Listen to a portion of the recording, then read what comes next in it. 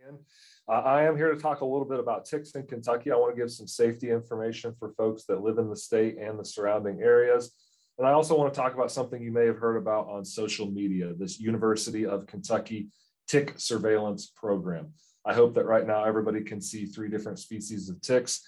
If anything goes haywire with the visuals, let me know. I've also got a fan on. It gets to be about 92 degrees in my office on days like today. So let me know if that's interfering with the audio at any point. But I'm going to be going through and talking about some of these different species that you see here today.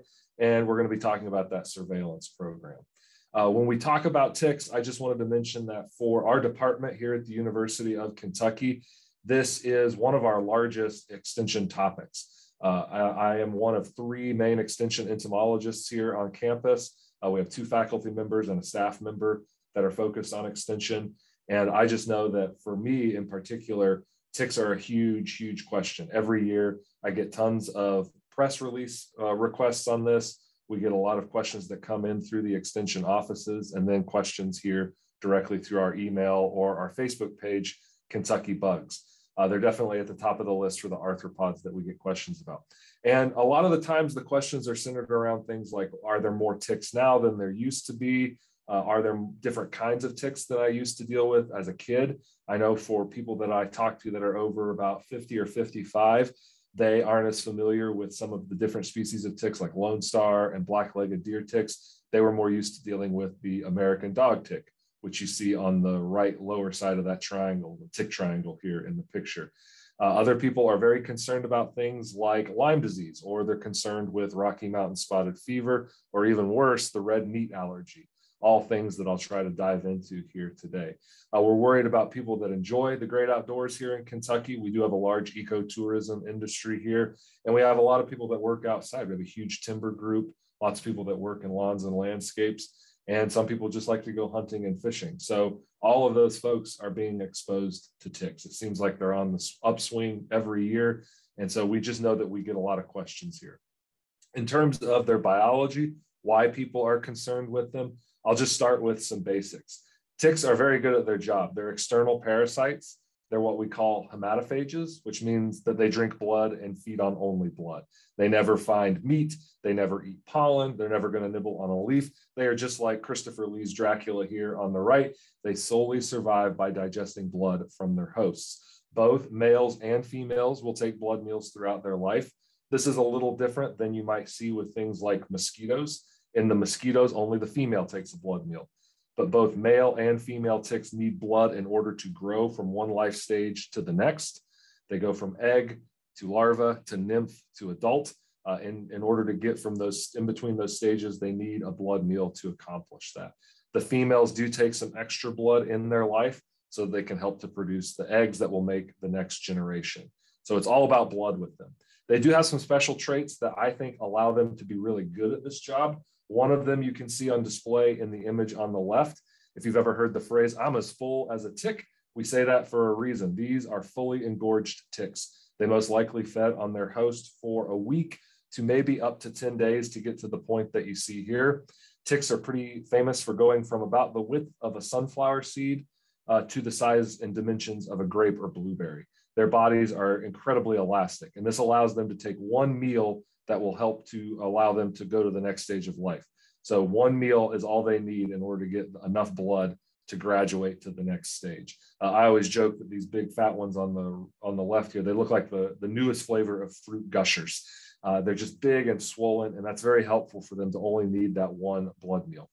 The other thing I would point out that's helpful for ticks is that they're actually really good at waiting long periods of time before succumbing to starvation.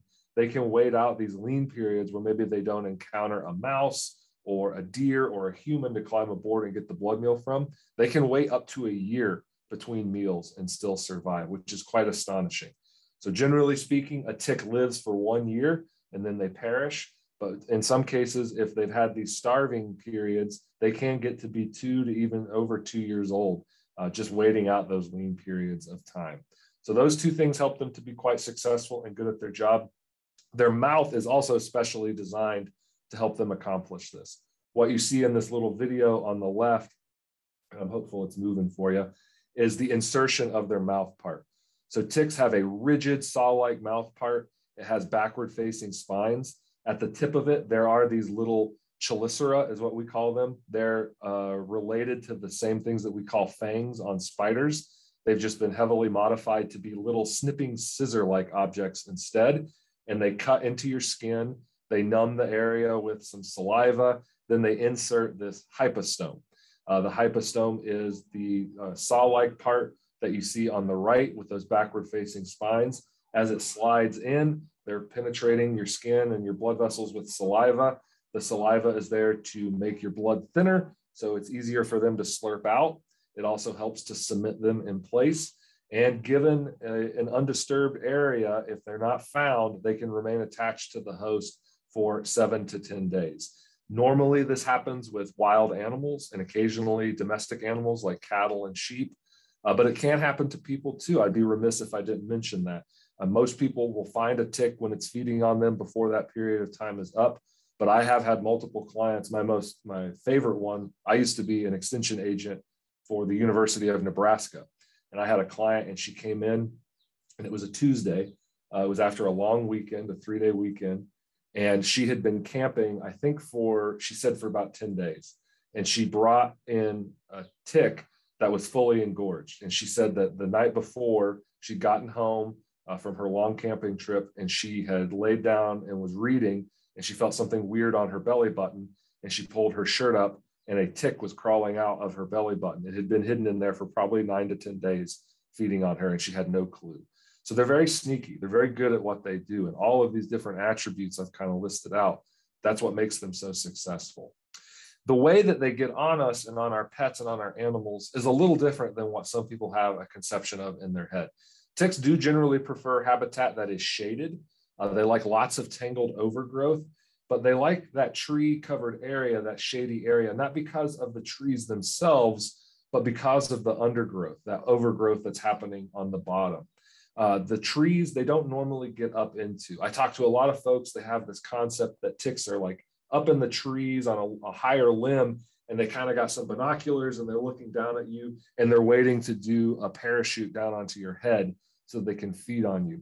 The truth is that ticks are much closer to the ground. They're usually at about knee or hip height for us, which is usually about shoulder height for many animals that are walking through, or ear height for some of the smaller ones. And they perform an action we call questing. You can see it in the GIF on the left, and then in the still image on the right here. They crawl to the end of a leaf or to the end of a blade of grass or a branch, and they just put their front arms out, and then they kind of park themselves there, and they wait.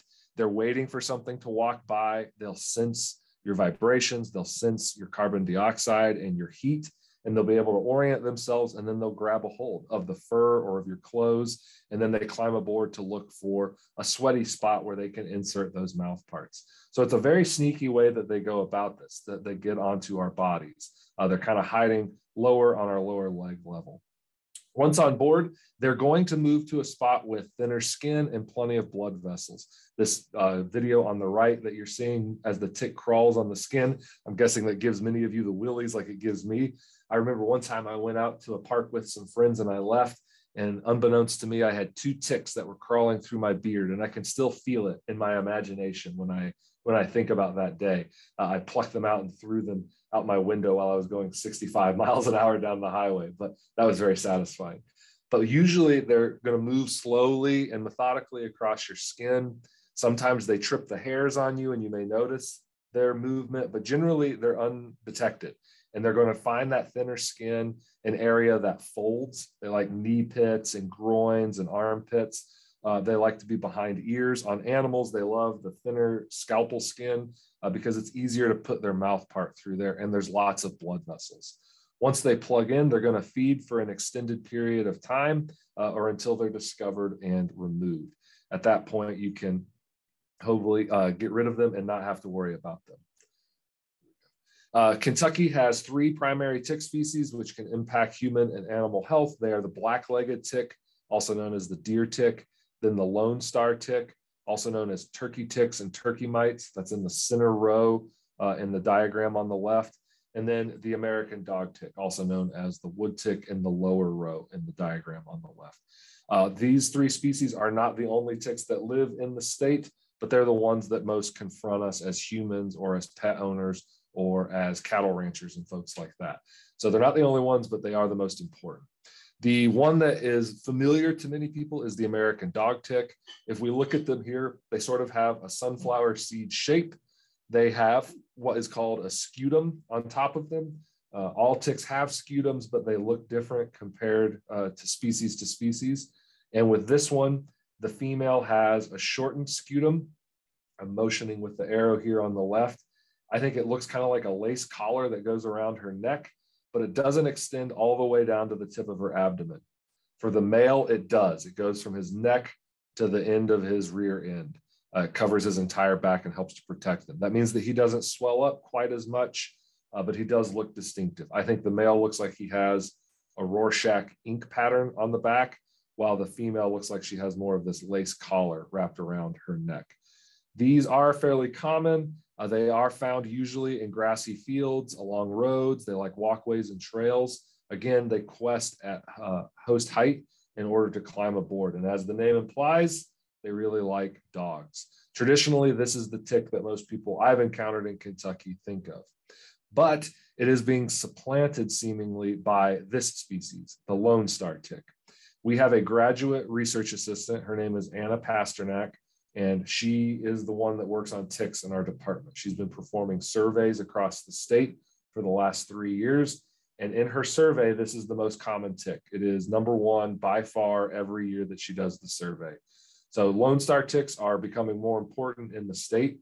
They look a little different than the other ticks. When they're young, they're very round. The larva and nymph are both very hockey puck in shape. And then they get a little bigger and they start to have more of a teardrop shape, but their rear end is still much rounder compared to the other ticks. The female is noted for this white dot on her back. The male does not have that dot. He has 4 yellow lines on his back. And then you can kind of see the edge of his abdomen. It looks crimped like ravioli almost. I'm going to see how many foods I can ruin for you here today. They also have longer mouth parts when compared to the other ticks. So a more rounded body, if it has that white dot, and then if the mouth looks really long for their body, that's most likely a Lone Star tick that you've encountered. They are found frequently in woodland type areas. They like a dense undergrowth, but we also find them on urban and suburban walking trails. We see them in parks and golf courses. They seem to be pretty prevalent across the state. They are also interesting because while they do quest, you can see that in the image on the right, they also will actively hunt you. They are sort of like the Walking Dead. You can see them shamble after you down the trail if you're paying attention. They will start to walk towards your body heat. They can sense you, and they'll try to get on you and climb aboard after that. If you look in the bag on the left there, those are some small dots in that corner of that bag. This is just a smattering of ticks that were brought into the office. All of these are immature Lone Star ticks. They haven't quite developed. Many people call these seed ticks. They are small, and we step into their nest, their area where they may be hatched, and then they can actually climb aboard you and feed. They can crawl through the mesh of your shoes. You can end up with dozens, even hundreds of these things on you at a time. So I like to point out that this is an aggressive tick species. It's growing in population here, and it seems like we can often end up with lots of them feeding on us. I had a good friend once that got a bunch of them while we were working in the field, and he removed them with duct tape. I don't normally recommend that, but he had so many on his calf, he just wrapped his whole calf in duct tape and ripped it off, and he pulled all the ticks out, and I think most of his leg hair, so he was really silky smooth down there. The final tick species that's normal that I want to mention is the black-legged deer tick. These are greatly feared for their association with Lyme. On the eastern half of the country, this is the only species of tick that vectors Lyme disease, the pathogen responsible for Lyme disease, I should say. If you go out west, there are others, but here in Kentucky, here on the eastern seaboard, this is the only species. The female is the most famous version. As an adult, she has this sort of orange reddish color. They do have black legs compared to the other ticks. The male is very nondescript looking. He is sort of chocolate colored and then has this creamy horseshoe that goes around the edge of his body. But really it's the female that kind of steals the show here. They are found most commonly in areas where their preferred host, the white-tailed deer, are found. That's what they want to feed on. They are active any day above freezing. So I always like to point out that while a dog tick and the Lone Star tick, the adults are commonly found from May until August, people think that that's the end of tick season, but black-legged deer ticks as adults, they can be active in December, January, February, and March on any day above freezing. You'll find them out and about looking for deer and looking for hunters, frankly, if they can get on them. They're usually found about knee-high on the tips of branches and on low-growing shrubs. And then once they feed on you, there is the possibility they could vector something like Lyme disease to you.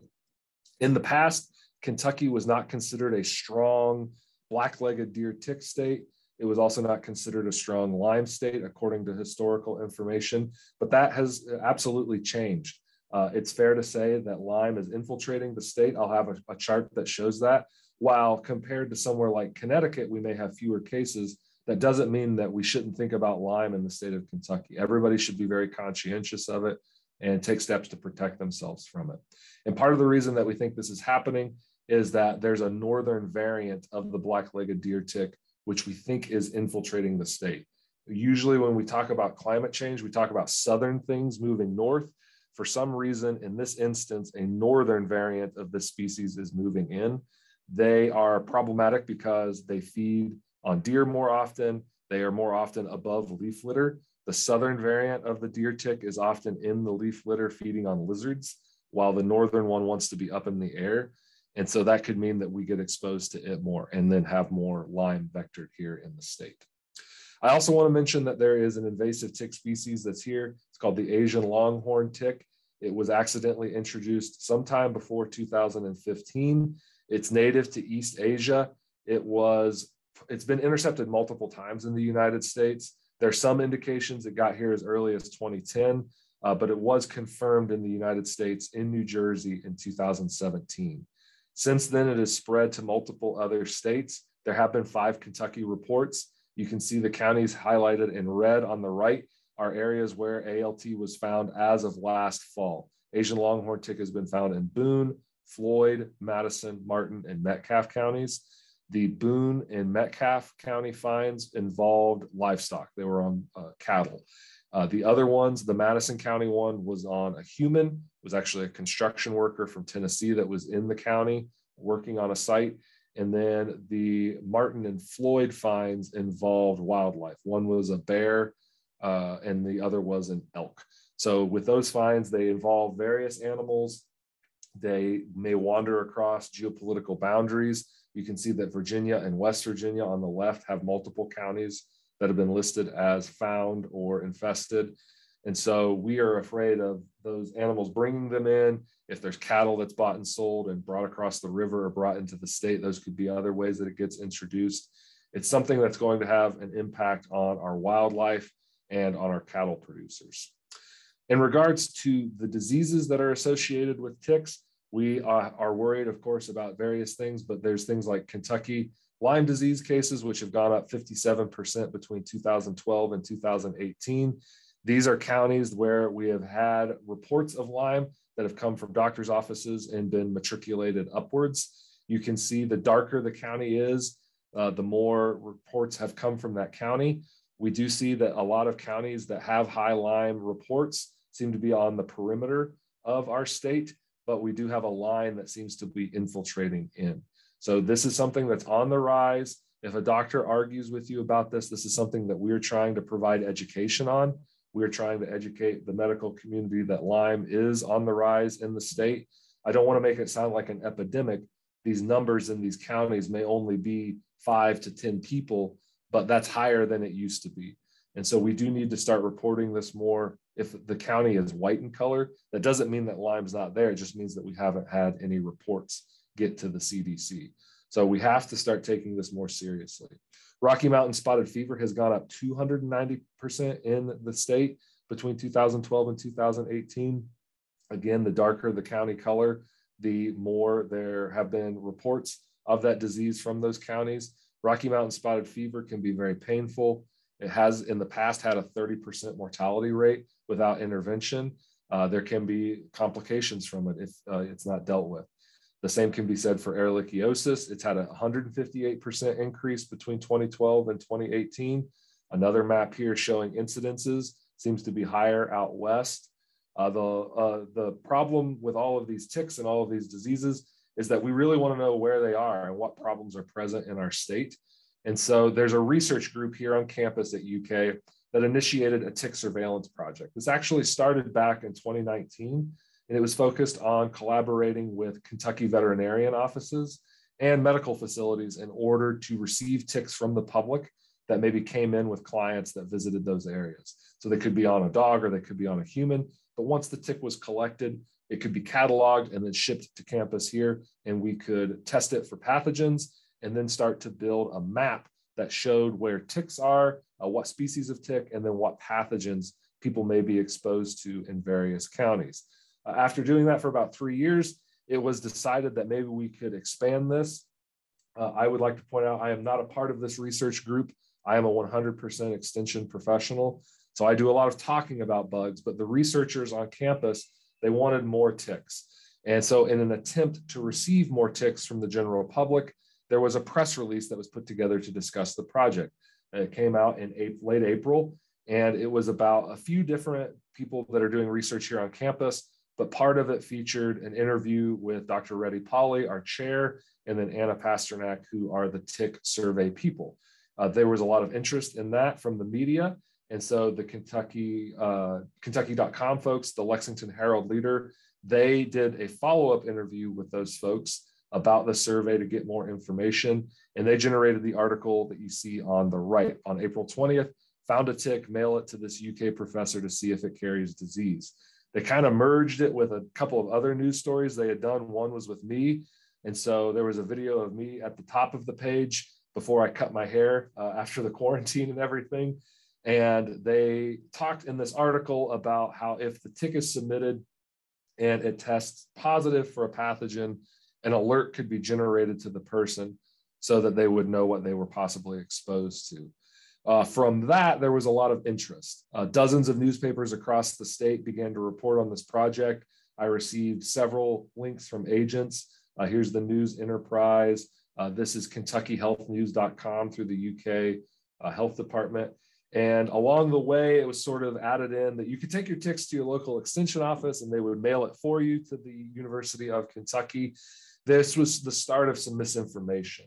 Unfortunately, the story was sort of changing and morphing, and there was an extreme focus on the fact that you could hear from this group that your tick tested positive after they ran it through their DNA testing. While that's true, it wasn't the focal point of the project. This wasn't something that was being conceived of as a medical service, something that we could offer for free to test a tick. It's not done in a very timely fashion, and it's really all about the surveillance project. You should be able to see this on a map. You should get an email that lets you know what was found, but it's not something that you would hear about in 24 hours so you could go to the doctor. It may be a month to 2 months before we find the tick in the project and then test it. So there's a lot of focus on that part. And unfortunately, that is what started to move to social media outlets like Facebook. Private individuals began to read about the project through the news. They generated a Facebook post, which they shared with their friends. These were just individual people that live in Kentucky. They made a little blurb and they would put a picture of a tick, or they would list out an address where they had heard that they should send the ticks. And these started to get shared quite a bit. These posts were then adapted. Eventually, some of them started to get up to about 5,000 to 7,000 shares on Facebook, mostly of Kentuckians. But then there were people that started to adapt their posts and make their own. And these were groups usually. Some of them were, in fact, I guess, Facebook celebrities, you could say, influencers on there. These are the ones that started to get a lot of attention. One post that you see on the left has been shared 25,000-ish times. That was from a farm in the state of Kentucky. I don't want to mention their name because they've actually gotten a lot of grief for this. And then there is an internet personality named Dr. Monica. She made one, and it's been shared about 31,000 times. Based on those numbers, this means that these advertisements about this have been seen by around 1 million people, most likely. These contain almost entirely incorrect information. It is true that we're accepting ticks but none of these provided the information that this was only for Kentucky residents, the proper way to mail the ticks in. Everything about them basically was wrong. And we started to get a lot of things shipped to the department that were improperly packaged, that were soaked with alcohol and things like that. At worst, it was those poor instructions, or at best, that was what happened. At best, it was just poor instructions. At worst, they actually doxed the graduate student that I mentioned before. They publicly released her private information, so she was getting lots of angry phone calls throughout the night even, and had to change her cell phone number and things like that. It's just become kind of a mess, if I was being honest. So unfortunately, at that point, the tick was out of the bag, philosophical, or sort of speaking in a metaphor. Literally, though, in some cases, we were getting boxes and things that were full of live ticks that we would open and they would start to crawl out. We receive every day about 150 to 200 ticks. You can see we have our own boxes now from the U.S. Postal Service. They've had to lend them to us just to be able to bring these in. Many of these will be rejected because they're from other states. We've gotten them from as far away as Alaska. We get a lot from Ohio and Indiana and Tennessee. And there's been attempts to correct the misinformation. We've made Facebook posts on Kentucky Bugs about this. There were a couple of different news stories trying to clarify what we were looking for, but it hasn't really slowed the misinformation down, unfortunately. So we get a lot of samples that are soaked with alcohol. They have live ticks in them. They have fully engorged ticks in them that have been popped by the mail machines. So the envelope is full of blood and tick bits. It's really been kind of a travesty, if I was going to be speaking honestly. I know I'm being recorded, so I'm trying to choose my words carefully. And a lot of those aren't going to be tested. They'll be out and out rejected because they don't fit the parameters of the study. If you do want to participate in the project, we have very strict protocols that must be adhered to. First, the tick that is submitted has to be from Kentucky, and it has to have been collected relatively recently, within the last few weeks. We've had multiple people say that they've had ticks they've kept on hand for, one was 5 years old. We've had others that were 1 to 2 years old that have been frozen. We don't want to accept those ticks. Those are not going to be useful for the project. So it should be a tick that you encountered recently, and it needs to be dead when submitted. So you need to kill it first. And to do that, we also have a way that you can preserve it so that when it gets to us, it can still be tested. So what will happen is you find the tick on you, you put it in a plastic container, perhaps an empty pill bottle or a small Ziploc bag, or even a travel makeup container or a piece of Tupperware. And then you submerge the tick in 91% isopropyl alcohol, which can be found for about $1 at most pharmacies. You'll leave the tick in there till it dies and then wait 24 hours. You will then take the tick out, pour the alcohol away if it's in a bag. You don't want liquid alcohol in the envelope that you're going to ship. You can get in trouble with the post office for that. They can fine you up to $10,000 for endangering people with a flammable liquid. So you'll take the tick and put it, in our recommendations, in a Ziploc bag that seals with a cotton ball that will soak up any excess alcohol. Then you take that bag and insert it in a second Ziploc bag and then seal that one. Next, you take that and put that in a sealable envelope, a padded envelope. The optimal way to do this would be to have the tick in a hard container as well. In fact, I misspoke slightly. You have to have it in a hard container. So you put the tick in the pill bottle or whatever, then put that in a bag and put that bag in another bag. Then put that in a padded envelope and ship it. There is an address in this tick surveillance webpage that you see here. I can put that in the chat here in a moment when we finish. But if you follow those steps, the tick will be accepted. It also has to include this form, which is also found on our website, that gives a lot of detailed information about who you are, what your address is, where we can contact you, when you discovered the tick, when you collected it, when it was shipped, where do you think you got it from, all these important questions that they need to have in order for the project to work. So you have to fill that out. Without that form, your tick will also be rejected. This is a surveillance project. Without that data, they can't make surveillance. They can't know where the tick came from. So it's very important that all of these parameters are fulfilled. With that, I want to end by telling you that, it is the tick season right now. I hope that when you go outside, you're doing tick checks when you come in. Check in and around your ears, your hair, inside your belly button, under your arms, around your waist, and behind your knees. Highly encourage you to maybe even get in the shower because you could wash them off.